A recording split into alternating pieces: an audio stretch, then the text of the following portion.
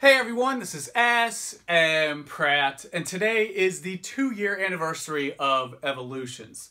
Evolutions is the most popular modern set in the hobby and is one of the most popular sets ever released in Pokemon. It's so popular that this set was the sole reason why some collectors got back into the game in 2016. This is the reason for why some people are still here today in 2018, because this set went above and beyond the norm of Pokemon.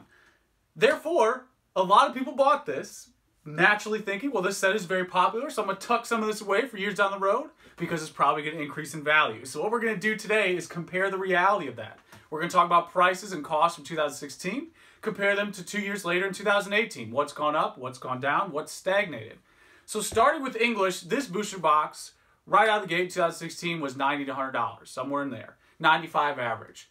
The price today, the exact same. And there's one main reason why. It's still available at distribution. You can still buy this from a distributor as of making this video. More specifically, even if that were not true, this is widely available at all big box retailers. It's available pretty much everywhere. As of making this video, there's multiple options at $95 shipped today to buy this exact same box at the same price from 2 years ago. So therefore, English has not moved. And I remember even saying in 2016, over and over again, I said, keep in mind, the English print and how it's released and distributed is much different than the Japanese. So therefore the box stayed the same, it stagnated, and that is what it is as of 2018. However, when we get into the cards, we start to see something different. And I think there's a lot of patterns here and information you can extrapolate to the hobby in general. When we get into the graded cards, they did nothing but decline. Some declined a little bit less, some declined a lot more. So starting with one of the more popular cards, the Mega Full Art Charizard, this was the first full art Mega Charizard card released. And I would say, it's pretty fair to say it's a quality art. I think most people would agree to that. It was very exciting to see this when it released in 2016.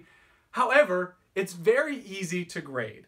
And that in itself is a whole nother discussion. A lot of people were used to the difficulty of X and Y, and Black and White especially. Think Plasma, Secret Rare Charizard, or even Flash Fire. That definitely was more difficult to grade than this card. There was a nice upgrade in quality control. I would even say Evolutions is more parallel to the Sun and Moon print quality. There was a turning point with Evolutions that we saw moving forward, and before that it was more difficult. So therefore, this card, as I make this video, has over 1,800 PSA 10 examples.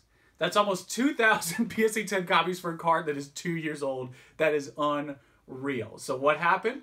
This was about $200 right out of the gate. It was brand new, the pop was low, and it incrementally decreased over time. 200 down to 100, and today it's about 50 to 75, somewhere in there. And I would say it's probably hitting an inflection point. This won't just indefinitely drop because obviously the cost of the card, the cost of grade, time value is going to naturally create an inflection point where you'll start to see a rebound, or at least where it will settle. I think we might be nearing that, or we are there already. So that is the data from 2016 to 2018. It went down easily $100 to $200 because of that increased availability. Also, something else that should be mentioned just from this card alone, this is very indicative of modern Pokemon. This is uncharted territory in that this is just a new vast amount of product we have never experienced. Go look at Base Unlimited. People talk about Base Unlimited as being widely available. There's no PSA 10 Charizard for sure. There's no PSA 10 Holo with 1,800 examples. I mean, this is unparalleled how much modern product is out there in such a short period of time.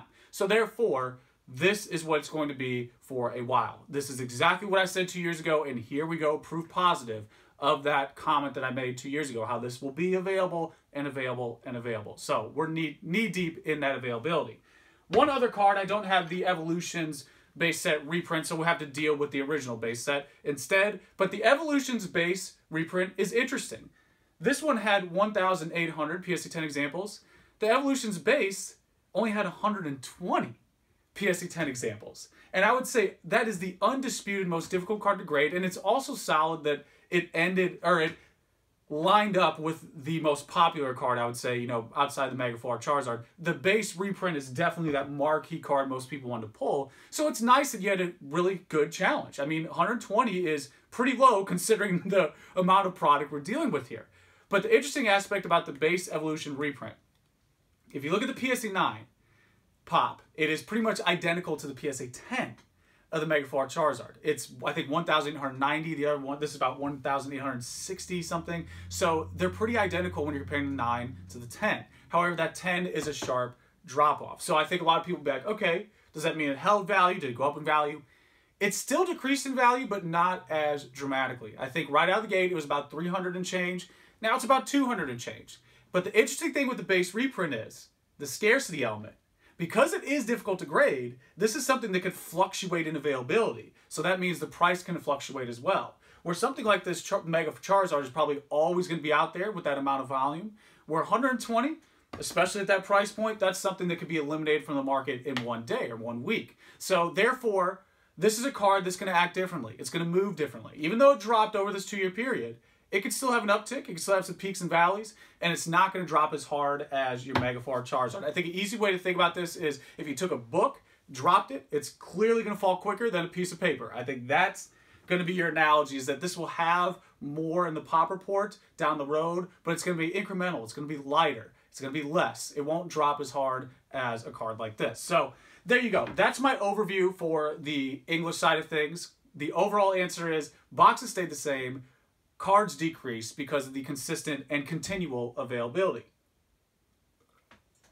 So moving into the Japanese, this is where it gets fun. This is where it gets really fun. I'm excited because my prediction played out. I put money where my mouth is. Of course, I buy pretty much some of everything when it comes out, but I definitely bought more CP6 than I did Evolutions. And I put my money where my mouth is in that I said this was going to run out before this, okay? And more specifically, this box is just choice. I mean, this is the literal Japanese 1996 original design by Mitsuhiro Arita. You even have some of the base artwork preview. I mean, you got the original Charmander just sitting right there. This is what you want. You know, as phenomenal as Evolutions was, its Achilles heel is the box design. This box is hands down superior. So not only is that an aesthetic difference, this box was not available in distribution since about 2017. So it's been out of stock at the distribution level for over a year, which more specifically separates it from the shortage we're experiencing, which I talk about in another video. There's a shortage right now in Japan. This was a year out, so it has nothing to do with that shortage.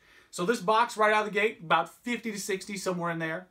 Japanese were usually selling it around the $50 range because they had lower costs. On the American side of things, probably about 60 because they had higher costs. Today, it's $100 shipped. In fact, I've shipped probably a whole case of this at $100 shipped. A whole case, for those who don't know, is going to fit in this box right here. So that's 20 boxes in a case for the Japanese side, where the English is usually 6. So therefore, you have a bigger margin. It doubled in price to the absurd level of being more valuable than the English side, which started at double the price of the Japanese. I mean, that is just...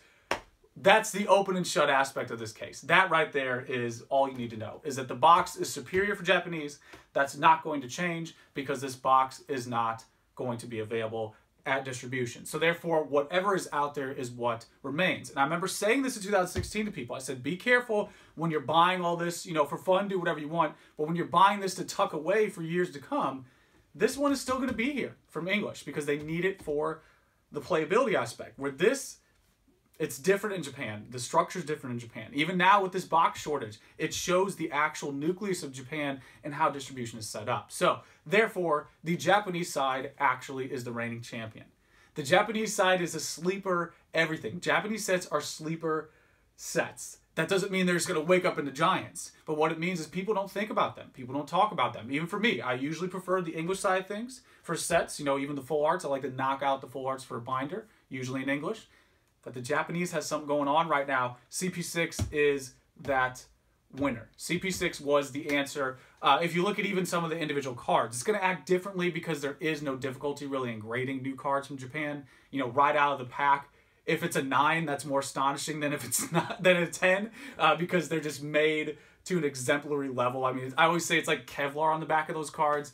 You know, they're just phenomenally printed. So therefore, they're usually always going to be a 10. But even with that exceptional gradability, the ease to grade, the price still went up on the Charizard. I think it was about 30 right out of the gate because of 10. Now it's about 40 to 60, somewhere in there. Again, depending on availability. And that is pretty much the overall view, is that Japanese boxes doubled. The cards have at least stayed the same, if not incrementally grown. I've sold plenty of the CP6 hollows, PSA 10, anywhere from $30 to $40, somewhere in there. So you have this consistency that has done nothing but decrease on the English side, but on the Japanese, at worst, it's sustained. At the absolute worst, it's stayed the same. At best, it's doubled in the case of the boxes. And one other thing I want to talk about is the key factor here, outside of demand, because I think both of these have a decent amount of demand. The key factor here is distribution. You know, you probably picked up on that already. You know, how are these sets being distributed? The English side right now is basically failing on all fronts. The English side distribution, and I don't want to go too hard on this, but the English side distribution right now is the absolute worst managed, the worst part of this hobby, period. It's that simple. Distributors are not honest. Distributors are not telling you what their bottom floor price is. Distributors are not trying to help businesses. They're not trying to help sustain the hobby. They're trying to make as much money as they can at whatever cost. So the English side and how it works is not only not investable, it's not sustainable. And we've already seen that react with Got That Saturation, where they kept trying to dump this product. And what happened with Crimson Invasion? A ton of businesses invaded distributors and said, we're not doing this anymore. If you keep pulling this nonsense, we're pulling out. And you're losing your big customers. That's what people threatened. So they had to daddy up on distributors and change their internal structure. But the bottom line is how English distribution works to this day is not a reliable, consistent venture. It's whimsical, it's impulsive, it's emotional, and it's not professional. Where Japanese is the opposite. Japanese is so consistent that even the shortage of Japan has to still go through that process of integrity, of everything, based in principle, and they have to really analyze, you know, should we print more of this because we don't want to overprint? They always try to find that healthy balance. Where English is just like, oh, you want to buy 10,000 boxes? Okay, we'll get you 10,000 boxes, and we'll slick you a deal, you know, under everyone else's price point. So that is why you have what you have with Evolutions. You had an organic demand, but the handle and procedure from the distribution end just said, yeah, we'll just keep flooding out there. We're not caring about anything that happens. There's no thought whatsoever outside of getting that big chunk of cash. That's all that's happening right now in English. English Modern is not only uninvestable, it's unsustainable. Even as a business trying to survive, it's not sustainable. So there you go. Japanese won out, not just because of its demand, because I think they both had pretty solid demand. It's more about how this was released. It's more about how it's handled internally. It's more about how that perception and the idea of principle and integrity moving forward is the long-term investment plan. You know, you got to focus on patience. You got to focus on principle. You got to focus on something that's going to sustain itself long-term. Right now, this is the great example of short-term gain for long-term loss. This probably won't move for another 5 years. You know, you can mark my words. So there you go. That is the recap on the 2-year anniversary of Evolutions. We have a winner, which is the Japanese side, and we have a loser that has done nothing. The typical lazy American that has done nothing but ride on its laurels. But it might pick up, you know, like I said, 5 years. It might pick up down the road. Once that distribution stops and it becomes unavailable. But then again, you got to worry about the rehash, like the reprint of Roaring Skies, where they double down. So there it is. Let me know your thoughts, guys. Let me know how you feel about this, if you agree, disagree. And as usual, that is pretty much it. Until next time.